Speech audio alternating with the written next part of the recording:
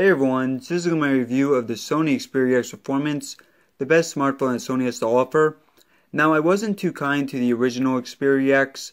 For those of you guys who watched my review, I basically stated that the phone's not as good as the Xperia Z5, despite costing more than the Z5. So in this review, I'm going to discuss whether the Xperia X Performance has left a better impression on me than the X. And I'm going to start off with a general overview of the phone, followed by things I don't like about it and things I like about it. So let's just get right into it. So it has a 5-inch 1080p screen display. It's LCD, 441 pixels per inch. Internally, you have a Snapdragon 820 with 3GB of RAM. On the back here, you have a 23 megapixel rear-facing camera. And on the front, you have a 13 megapixel camera. Internally, you can either get 64 or 32GB. I have the 64 dual SIM version. It also has micro SD card support up to 200GB of storage. The battery is 2700 mAh capacity. You have a fingerprint scanner here on the side, although the US variant does not have this feature. You have dual front-facing speakers. At the bottom here, you have micro USB, so not USB Type-C, and it's Quick Charge 2.0. The phone is waterproof, IP68 certified, and it does not have FM radio, which is odd because the original X does have it. Alright guys, so now for things I don't like about it. I would say the biggest thing is that this phone is lacking 4K mode. Probably a lot of you already know this, but you cannot record videos in 4K, despite the phone clearly being capable of it. Now, in this day, pretty much any high-end phone has 4K.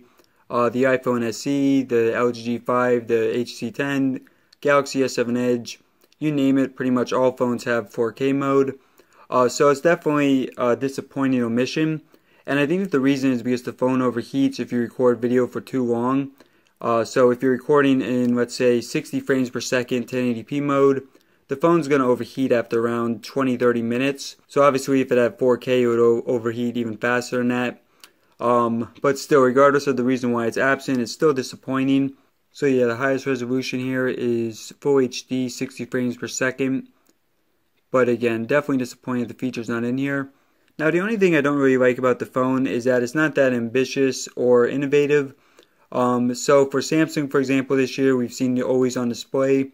Definitely an awesome feature there, one that you don't know how much you want it until you have it. With LG G5, of course, they have the modular design. There's also Quick Charge 3.0 out, even though this is only 2.0. And it does not have USB Type-C at the bottom. So again, it's just missing some of those features, standout features that really separates this from the 2015 phones. Although, of course, the main selling point of it, I think, is the Snapdragon 820. And that does not disappoint. So with that said, I'm going to get into things I do like about the phone. So first and foremost, I really love the performance of the Performance. The speed and everything is right up there with any other smartphone you can buy. I've ran several speed tests against some of the top-end phones like the Galaxy S7 Edge, and the X Performance fared very well. So day-to-day usage, hardcore gaming, whatever you want, this phone should satisfy you. Let me just bring up the Antutu benchmark that I ran for those of you guys who haven't seen that yet. So a score of 138,000, and just to show you versus the ranking. And I've also scored a little higher than this before, but again, this is just in line with like the LG G5, HTC 10, Galaxy S7 Edge. And I really also like Sony's interface. It's always been very minimal, very close to stock Android, and I feel that they made it even better with the X series. So really nothing to complain about in terms of performance, and this phone is certainly faster than the Z5. So even though this phone only has 3GB RAM compared to 4 on some of the high-end smartphones from 2016, don't let that dissuade you because the phone is certainly just as capable. Now the next thing I really like about this phone is the front-facing camera. So as I mentioned, it's 13 megapixels, and it's really a big improvement over the Z5 or most other smartphones that I've used. I think the front-facing camera on this is pretty similar to a lot of the rear-facing cameras on some of the mid-range phones. Again, very impressive. And actually, my friend who's always on an iPhone was just using my phone. I didn't tell them to look at anything in particular, but they opened up the front-facing camera, and they were pretty amazed at how good the quality was compared to their iPhones that they've used. So again, you won't be disappointed with the front-facing camera on this. Now the next thing is the audio quality on this. So again, dual front-facing speakers. Not even the HTC 10 has dual front-facing speakers anymore. So definitely a great quality to have in this phone. And also not just in terms of the speakers, but also in terms of just when you have your headphones in. Very clear audio. Now the front facing speakers, I actually say that they're not that loud, but they are very clear. And I definitely recommend investing in some high-end headphones if you don't already have them, because it's definitely worth it for this phone. So next up is design. Now I have the Z5 on the right here, so I'm just going to show you a quick side-by-side.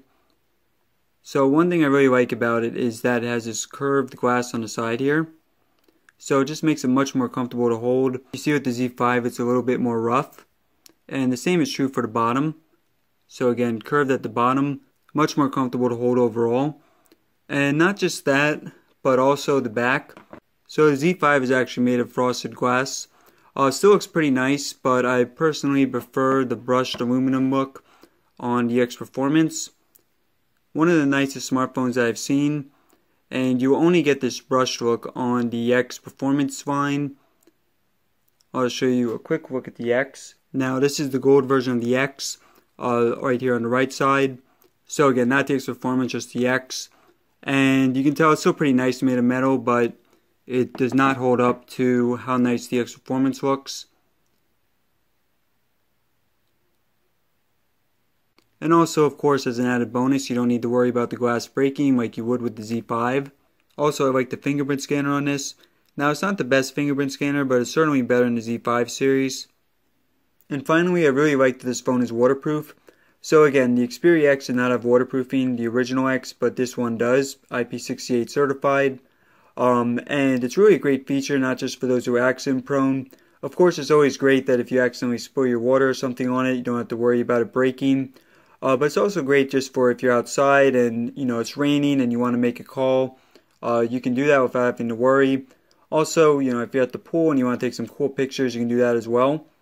So definitely a great feature. I'm glad that they have it on the X Performance. So great to have that feature in this phone. The Galaxy S7 has it as well, and the iPhone 7 is rumored to have it.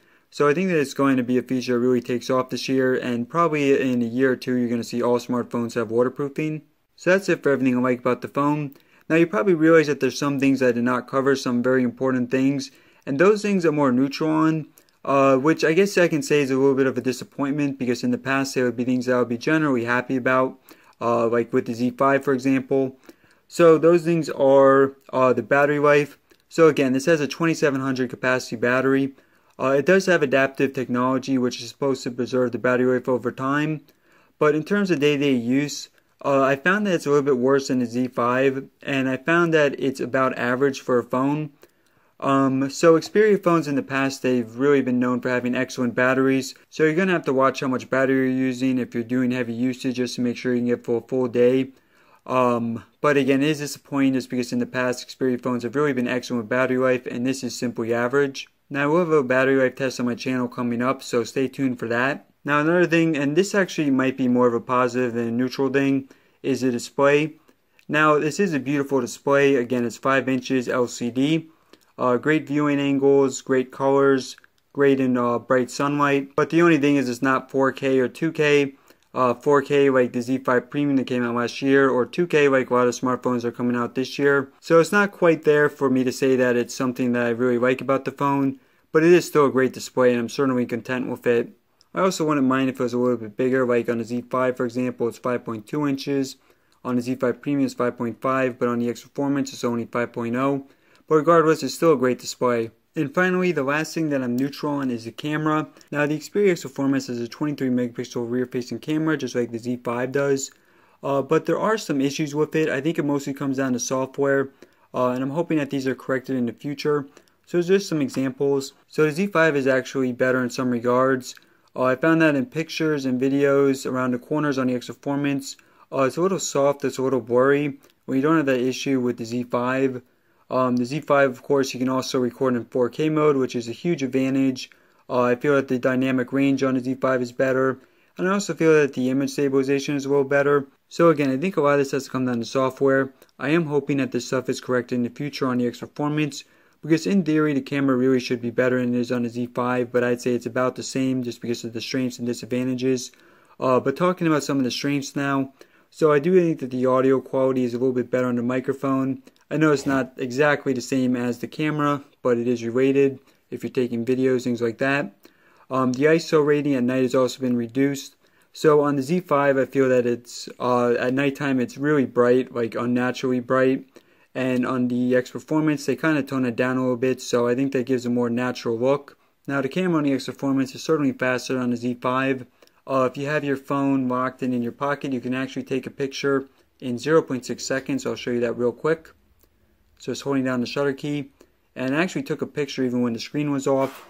So if something is happening and you want to take a picture really quickly, you have that option. And I'll show you a brief look at these two cameras to show you what I mean.